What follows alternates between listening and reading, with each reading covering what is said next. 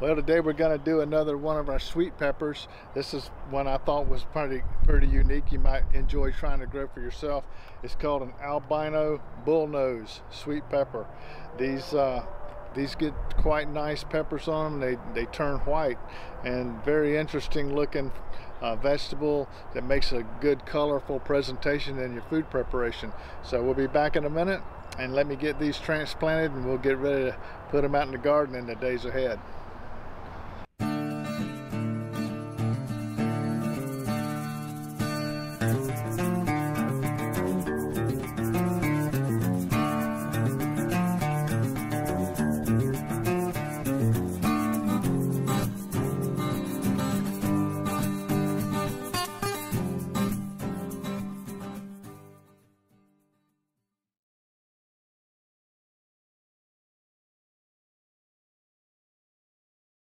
Okay.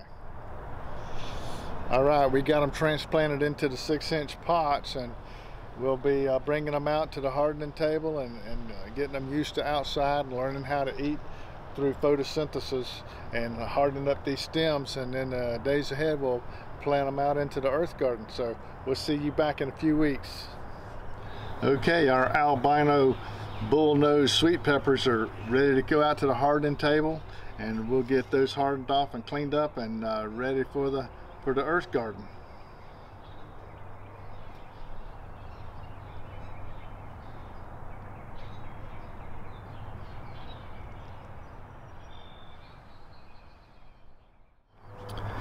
Well, when we get ready to go out to the earth garden and plant our sweet peppers, I want you to take a look at a video.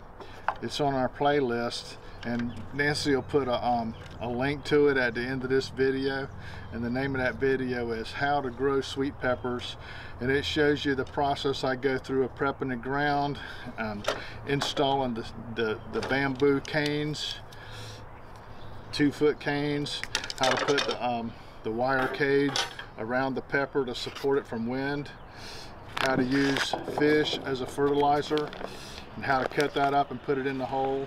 I get this from my local bait and tackle shop. You can get it at any bait and tackle shop, or if you got a fresh fish market near you, go up there and ask them if you can have all their heads and guts. They usually just give that to you for free, and you got free fertilizer.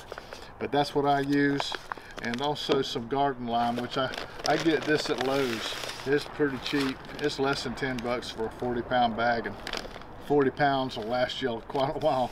So use that. So use these items, and go take a look at that video to show you exactly how to install all this.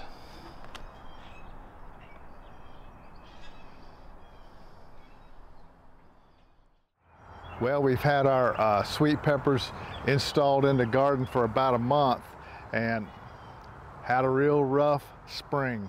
High winds, cool temperatures, overcast skies, and a lot of rain for 4 weeks. So our sweet peppers have struggled, but the last week we've had real pretty sun. It's starting to warm up, and I think they're starting to come to life. So we're going to take a look at where they're at. The first month was a hard one for them, but they made it, and we'll see how they do in the days ahead. And I think now that the weather's warming up, they're going to really explode. So let's go out in the garden and take a look at how they're looking.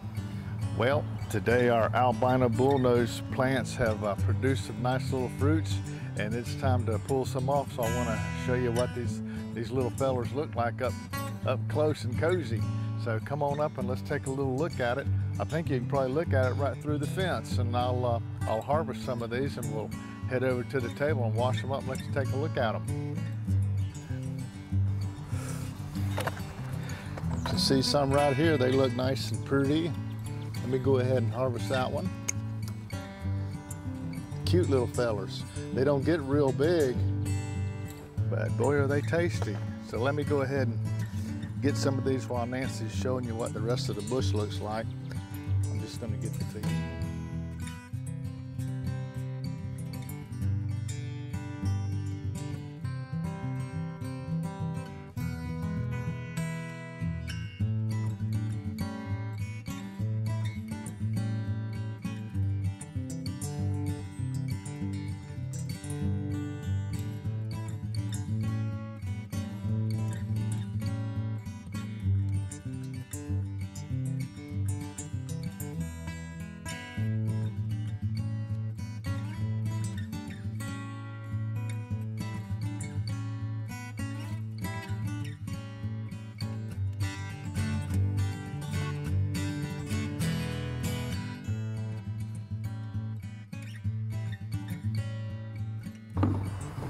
Okay, we got these things cleaned up a little bit. If you'll come up and take a little closer look at these, you can see what I'm talking about. They don't get to be real big. 3 or 4 inches is about the perfect size, like that one right there. He's a sweet boy right there. Here's some more. And once this was our first harvest, so right after we harvest the first time, they really get to producing after this. So they're prolific producers. And these are going to go great in our spaghetti today. So there we go, the albino bullnose. And we appreciate you watching our channel, and if you like our videos, please subscribe to our channel and be a part of our YouTube family. And if you've never grown these albino bullnose before, give them a try. They're pretty easy to grow and they taste great in spaghetti. So until we see you next time, always remember, by his hands we are fed. Give us, Lord, our daily bread. Amen. Have a blessed day.